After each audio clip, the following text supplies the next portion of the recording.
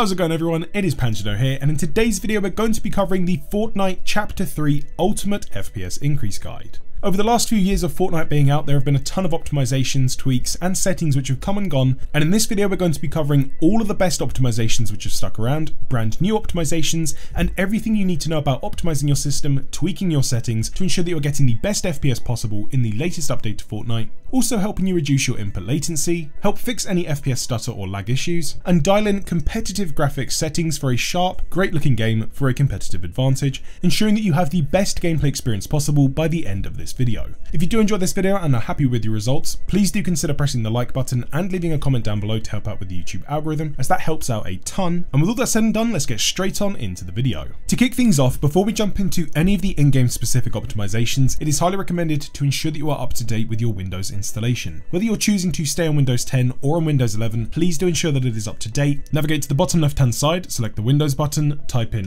Update, select Check for Updates, navigate over to the Check for Updates button within the side of this page and allow Windows to scan for any updates. Any and all available Windows updates will then be listed here. You'll also see if there is a new significant update to your operating system, you'll be able to download and install this, and it is recommended to do so. Next up are some basic Windows optimizations. We can first of all start by navigating down to our taskbar, right clicking and opening Task Manager. Windows 11 users, press Ctrl-Alt-Delete on your keyboard and open up Task Manager through that screen. Inside of Task Manager, navigate over to the Startup tab at the top. Every single program within inside of this list that's been set to enabled is going to automatically start up and open the moment you log in on your PC when you restart. You want this list to be as minimal as possible. You'll still be able to use all of these programs once you disable them. To disable an app, navigate over to an app which is currently enabled, highlight the app, go to the bottom right, select disable. To piggyback off of that step, we can close out of all of the background processes that are currently running from that very step.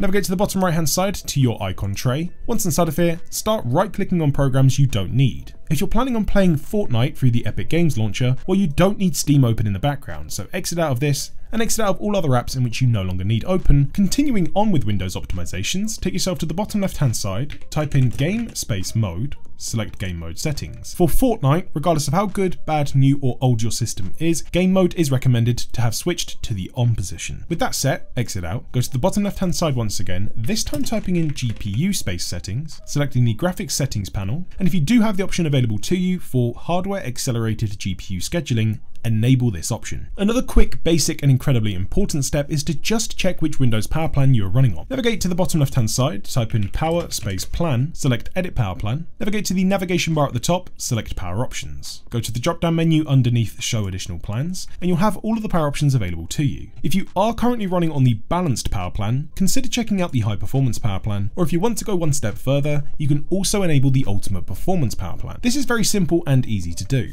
Navigate to the bottom left hand side, select your Windows button, type in CMD, right click on command prompt and run this as an administrator. Once you've opened this up, navigate inside of the description down below to the power plan to copy and paste text. You'll be able to find this command. Highlight all the way from the right hand side to the left, right click, copy. Go back inside of CMD, use Ctrl and V on your keyboard to paste, then press enter. Once that's done, exit out of CMD, go back over to the power options, hit the refresh button, go right to the bottom, you should then be able to see the ultimate performance power plan. I wouldn't recommend using the ultimate performance power plan if you're running on a laptop, specifically if it's running on battery power most of the time. Anything other than that, definitely try this power plan out, as you can simply and easily turn it back just by selecting another power plan. So select the power plan you're going to be going with and exit out. Now moving on to an incredibly important optimization for any of you watching that use a Chromium based browser, whether that be Microsoft Edge, Firefox, or Google Chrome. Open up your browser, go to the top right hand side to the three lines or three dots, go down to your settings menu. On the left hand side, go to advanced. Inside of here, ensure that the option for continue running background apps when Chrome is closed has been disabled. For GPU optimizations, the most important things are to ensure that you are running on the latest GPU drivers for Fortnite Chapter 3. Especially for those of you running on AMD Radeon graphics cards, the latest Radeon graphics card driver as of the time of recording this video has phenomenal FPS improvements across the board in practically every single game. To find out which GPU you have installed to your system, go down to your taskbar, right click, open up Task Manager. Go to your Performance tab. On the left hand side, scroll all the way down, find your GPU. In the top right hand side, you'll then be able to see the make and model of the GPU you are using. With that information, click on the GPU driver link in the description down below, which matches your make. For Nvidia GeForce users, you'll be brought to this web page. Navigate to the manual driver search, input the information, your operating system, select Start Search, then download the latest driver. For those of you running on an AMD Radeon GPU, it's a very similar process. You'll be brought to this web page, graphics, the make and model in which you're using, then download the latest driver. For another performance optimization, for those of you running on an AMD Ryzen based CPU, especially either a 3000 or 5000 series CPU, you want to ensure that you're running on the latest AMD Ryzen chipset drivers. This is incredibly important, not just for security fixes, but also performance. Simply navigate down to the AMD Ryzen chipset driver download link in the description down below, navigate down to the drop down menu, select chipsets, select AMD socket AM4, then select the model of motherboard in which you have. I personally have a B550 motherboard, but do research which your motherboard is. Select your motherboard, then select submit. Select the operating system, then the latest chipset driver available at the top. Take yourself to the desktop, right click, and either open up inside of the Nvidia control panel or AMD Radeon panel. For Nvidia users, start by going to Adjust Image Settings with Preview in the top left hand side. Ensure that the middle option for Advanced 3D Image Settings has been selected, then select Apply. Navigate over to Manage 3D Settings on the left hand side. For the big settings we need to set up, go down to Low Latency Mode. If you are running on an Nvidia GPU which is not supported by Nvidia Reflex within inside of the game, set this to On. Otherwise you can set this however you wish to do so, as Nvidia Reflex will override this setting anyway. Power Management Mode should be set to Prefer Maximum Performance. Preferred Refresh Rate should be set to Highest Available. For shader cache size, this is going to depend on how much free space you have available on your C drive. Depending on how much space you have available in here will really depend on how much you're going to be setting your shader cache size to. For me, I have 108 GB free on my C drive, so for me, I'd probably be setting this to 10 GB at a maximum. If you have about 200 GB free or more, I'd maybe set this to 100, or if you're not entirely sure what to go with, just go with driver default. Anisotropic sample optimizations on, texture filtering quality should be set to high performance, trilinear optimizations on, and that's it for the Nvidia settings in which you need to set up. Now, for those of you that are serious about getting the most performance possible out of your system, please do consider applying a GPU overclock. Regardless of if you've got a brand new 3090 or you're sitting on a GTX 670, GPU overclocking is incredibly important and worthwhile in nearly every single scenario. In GPU bound scenarios, you could be seeing anywhere from a 10 to 15% performance increase from applying a few quick sliders with inside of MSI Afterburner. Once the game has been installed, navigate down to the bottom right hand side once again to the three dots, then head over to Options. Under Options, ensure that the high resolution textures have actually been unchecked, as this will defaultly be installed every single time you install Fortnite. Uninstalling this will free up around about 21 gigabytes of space from the Fortnite installation, which is incredibly useful, as you may now be able to install Fortnite onto an SSD, which may not have had enough free space available to justify having Fortnite on. Once that's been unselected, select Apply. The game will then need to quickly update to remove those excess files. For one last important optimization before we boot into the game, take yourself to the bottom left hand side to your File Explorer. Inside of the File Explorer, navigate over to this PC, take yourself to the top right hand side to search this PC, and we're going to be searching for Fortnite Launcher.exe. Once that's done, select Enter. This may take a little while to find, but once you find the Fortnite Launcher.exe comes up, right click on this, navigate down to Open File Location. Inside of here, we need to apply a quick optimization to the 4 exes found within inside of here. Start off with Win64 Shipping.exe. Right click, Properties, Compatibility. If you're using DirectX 11 or the Performance mode, check this option. If you're using DirectX 12, leave this option off. My recommendations is to use the Performance mode or DirectX 11, so enable this, select Change IDPI, override, OK, apply, and OK. You then need to repeat that optimization and the settings in which you set for the 3 other exes within inside of it.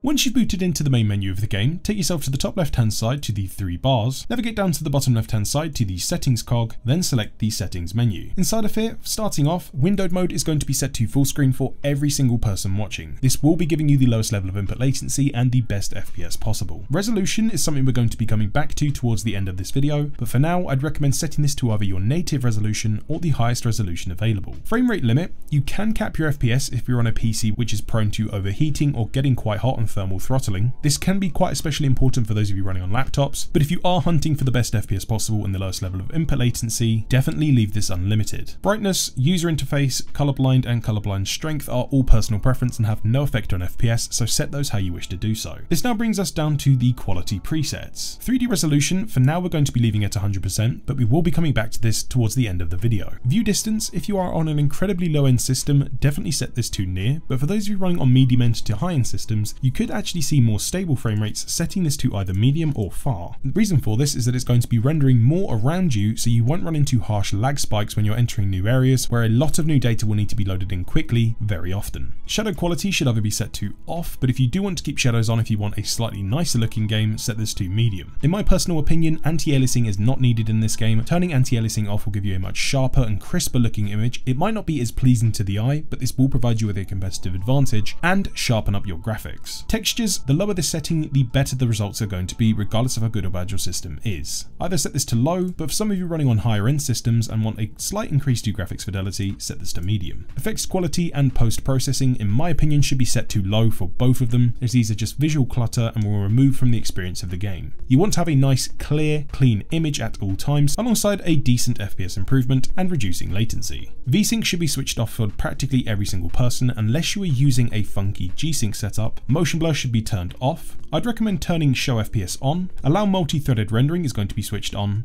GPU crash debugging off, latency markers off, and Nvidia Reflex low latency should be set to on plus boost. Latency flash is going to be switched off, as this is for latency analyzing on Nvidia Reflex monitors. Those are the main settings in which every single person watching should set if you're on a relatively decent end PC. But if you are serious about getting the best FPS possible, the lowest level of input latency, and the clearest, cleanest competitive graphics, I would actually recommend navigating over to your rendering mode and switching this to the performance mode. This is going to remove a ton of visual clutter within inside of the game and give you a very bare bones image, but with the correct resolution set and some other techniques in which we're going to be applying, this will give us insane results in terms of FPS, from old outdated low end systems all the way up to the latest and greatest RTX 30 series graphics cards. If you want the best experience possible, the performance beta cannot be beaten. For most of you watching, unless you are wanting to use ray tracing for some reason, I would completely ignore DirectX 12. It's somewhat decent for FPS, but you will run into micro stuttering issues in most instances, and DirectX 11 and DirectX 11 performance mode are just a lot more stable. So for the best settings possible, simply copy the settings which have been shown on screen and apply those settings.